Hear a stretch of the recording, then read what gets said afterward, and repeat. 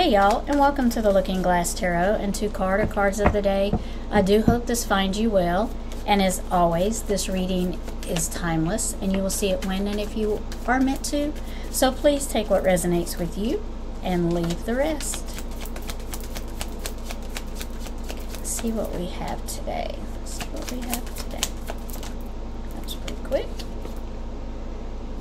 3 of Wands. I believe the 3 of Wands was here yesterday. So the Spirit must really want to deliver a message today to somebody that needs to hear it.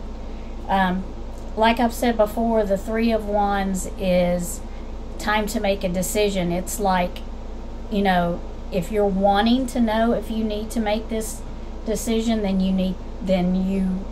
this is your answer to do that. Because this is your journey. It is now started. You know, before it didn't seem right, but it seems like now with the 3 of Wands, everything is starting to come into place. Like maybe there wasn't something there before you were waiting on.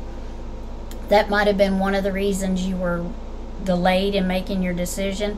Maybe you were waiting on something to fall in place, or waiting on some information to come to you, or waiting on a message for someone. So this is saying that all those things you were waiting on to fall in place, they're now in place. They're now where they need to be. Everything is lined up how it's supposed to be. And so you can start your journey. It's also saying that there's a lot of things ahead of you, a lot of choices ahead of you, a lot of decisions ahead of you, but you have, it's not like you don't have, you're unlimited is what I'm trying to say. So just know that moving forward in your journey, there's going to be a lot of different things that you're going to see that you didn't see before, that are going to carry you into new pathways and new directions to go.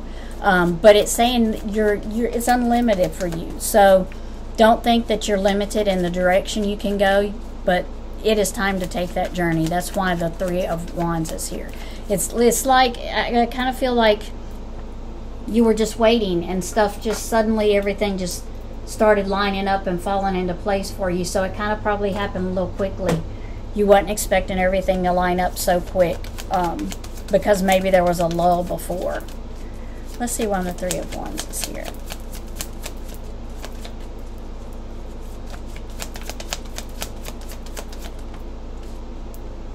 Ten of Swords. So this can be a good card and a bad card, but when I say a bad card, it's not like a terrible omen or anything. It's like the ending of something, and maybe something that you didn't want to end, but it had to end. But I feel like this is, with the 3 of Wands, this is a good message. It's telling you that things have finally come to an end that didn't serve you. Things that lull I was talking about has come to an end. That indecision has come to an end. The wondering if this is the right journey, the right path you should be on, that has come to an end. So this is saying that you are definitely on the right journey.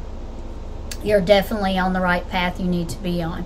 And with the 10 of Swords here, it's just saying, you know, this is the end of that. This is the end of that turmoil, and I'm trying to get it out of that glare, that turmoil and that indecision that you weren't sure of.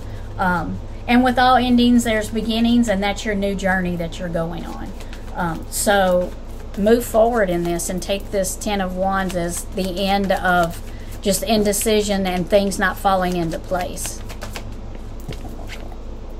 5 of Cups. Yep. So let it go. Let it go. Let go what doesn't serve you anymore. Because you do have an offer there waiting. The 2 of Cups is an offer in waiting. And it's an offer that's probably given from the heart, given from somebody that you know. So don't dwell on what's lost and what you can't change. Like the 10 of Swords is the end of something. You couldn't change it. The ending is here, and just let that go, because that is now a part of your past.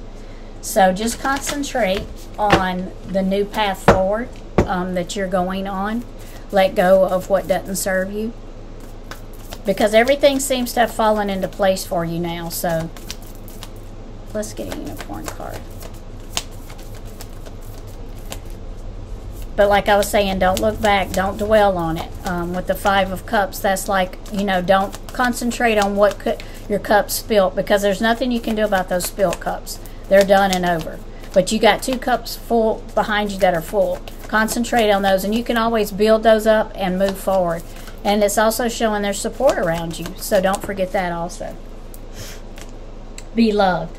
Prepare for your life partner. Romance is returning to your relationship. Believe you are lovable. So maybe this is a journey that you're on with, like I said, this is somebody making an offer, and somebody you know, this is an emotional offer. Maybe this is someone that you didn't see in that way before, and now you do. Maybe this is someone that has been supportive this whole time for you, you know, and now you've seen them in a different light.